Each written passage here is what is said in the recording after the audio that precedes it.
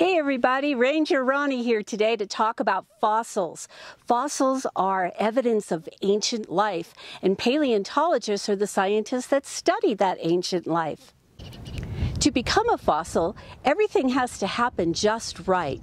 The organism has to quickly get covered up by the sediment before it gets scavenged or carried away or decayed by the natural elements.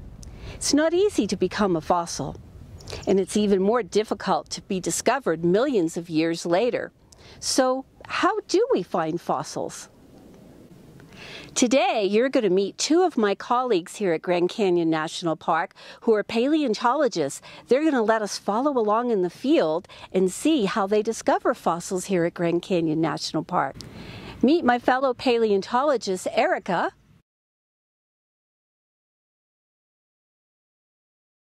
And Anne.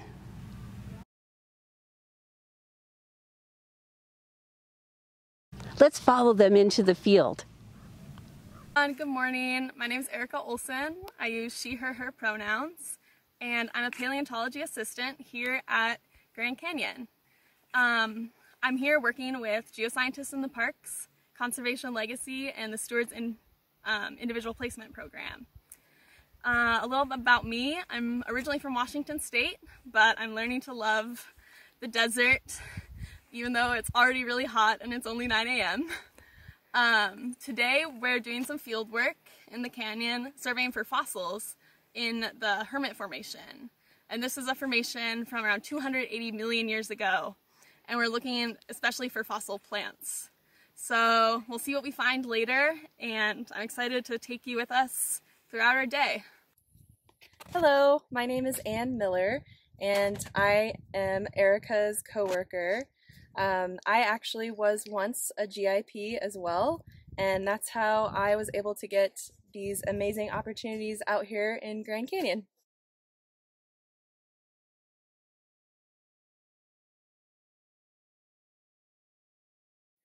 Okay, so we're at the outcrop of Hermit Formation, and we just spent the last hour surveying it, meaning myself and my coworker Anne, who's filming this video, we basically looked through all of the slabs on the ground and looked at the outcrop itself, and we're looking for any plant or other fossil remains. And we actually found some really cool stuff today, which we got really excited about. Right here on this giant slab, we see, first of all, this really cool texture, and this is basically from like an algae mat growing in the sediment. So think of this as like sediment, probably near a meandering stream or within it even, and algae kind of growing on the surface. And then within the algae, we have these beautiful little conifer needles here. And what I think could be from the genus Walkia, although I can't say exactly in the field, so don't take my word for that. But these little conifer branches are really well preserved, and they're the casts of the conifer, meaning when this little needle fell into the sediment, it created a mold, and later on sediment filled in that mold, leaving us with this beautiful print here. So this is a really cool slab that we found. We're not going to collect it because it looks pretty big, but what we do when we find a cool fossil like this is we take a GPS point for the location in case we want to come back, and we take a lot of photos of it. And then we'll put all that data into our geodatabase where we keep all the information about fossils in the park. So that was a pretty good one. And then also, my coworker Anne found this other really cool fossil that kind of has this frond-like appearance. We're not quite sure what it could be. It could be another conifer branch. It could be potentially a seed fern, just looking at kind of this like radiating structure. Hard to say because it's not the most well preserved, but it is another cool specimen we saw in the field today. So again, we took photos of it, took all the data, and we'll leave it out here with its fossil friends. Yeah, it's been a really productive day in the field so far. Found a lot of cool things, and we're able to survey a lot of ground looking for fossils in this area. So we're really excited, and I just love getting out in the fields and getting to see more of the Grand Canyon. That's really my passion about being out here, is combining geology and my love for public lands and national parks.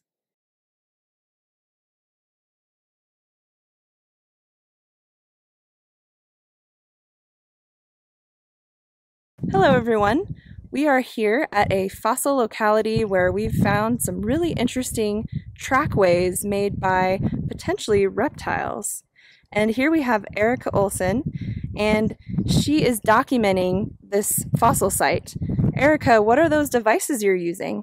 Hey, so in order to document all this information about the fossil site, we have a lot of cool equipment.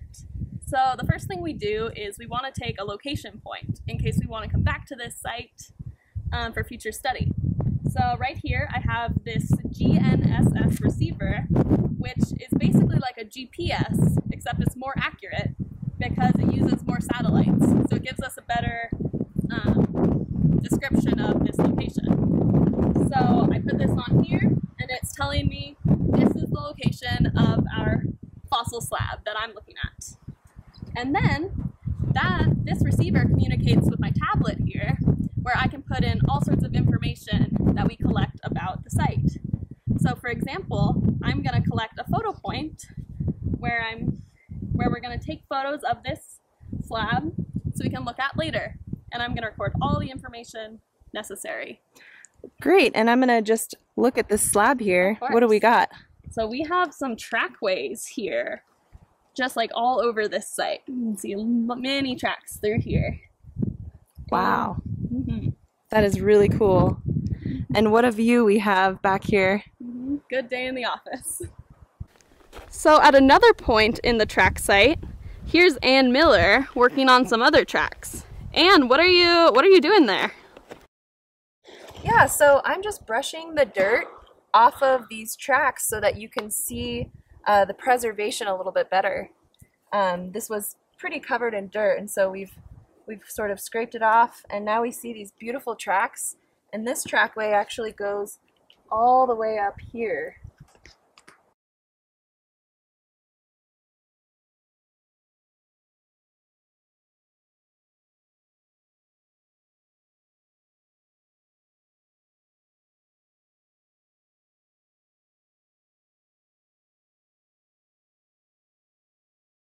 And then we also have even more trackways here. What? There's these here.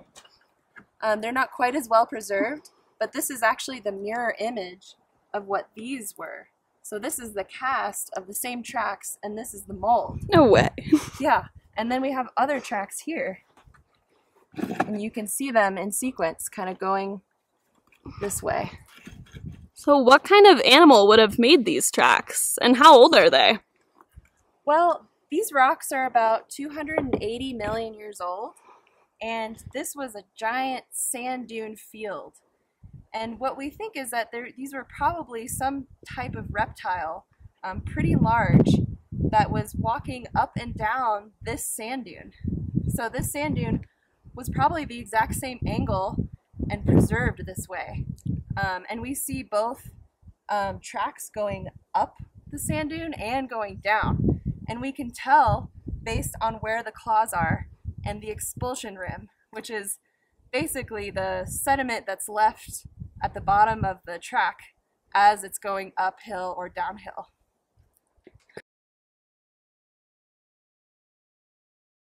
This is Anne Miller, and I've come to a point on my trail to look for some exposures of the Bright Angel Shale to see if there's any fossils over here. But unfortunately, there's not really any sort of exposures. So this is just part of the job, where you get to a high point and you want to find something, but you don't. It is what it is. But the temperature's climbing, so I'm going to head down to the creek.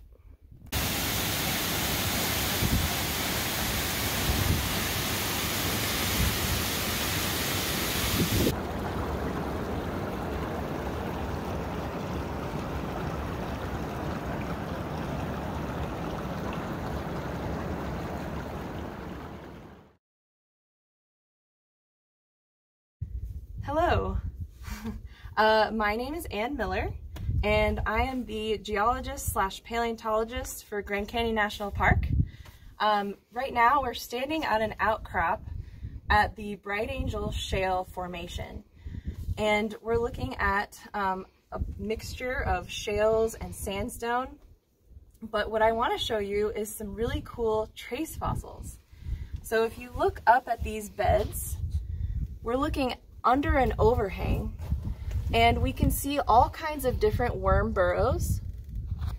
So these are just burrows that were likely made by a worm or some sort of vermiform creature.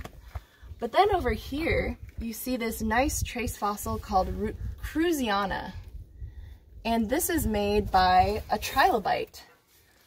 This trilobite was just furrowing in the surface of the sediment, and usually it was feeding or kind of just crawling across. And so you can see sort of the shape of what the trilobite was doing. And so if you come over here, I'll show you some more cool trace fossils. So what was the trilobite eating? So the trilobite could have been feeding on worms. As you can see, there's worm burrows that indicate that maybe the trilobite was feeding on these worms. You can see the burrows of the worms in the Cruziana as well. Some trilobites were also deposit feeders, so they might be feeding on microorganic material inside the sediment. So there's various things that they were feeding on. Now let's go look at another trace fossil.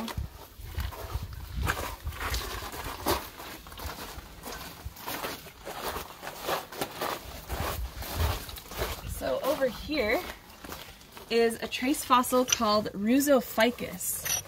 And it's very similar to the Cruziana in that the trilobite was furrowing into the surface of the sediment, but in this case, it just stayed there to rest. And so you can see these two lobes that sort of represent the lobes of the trilobite.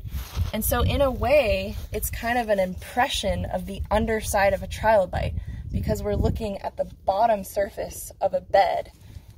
And so that trilobite was likely resting there during a storm or hiding from a predator. Potentially it was also feeding on something for a long period of time and then furrowed out of the surface, or sorry, out of the sediment, and then walked on the surface. And so this is called Rusophycus. Nice. And how long ago did you say this was going on? So this was happening about 500 million years ago. Wow. This is the Cambrian period. And what's important about the Cambrian period is that it essentially represents all of the phyla of animals that we know of today. All of that phyla came from the Cambrian. And that's our Bright Angel Shale. Thank you. Thank you for joining us today. Check our webpage for what fossil events may be happening where you live. Happy National Fossil Day!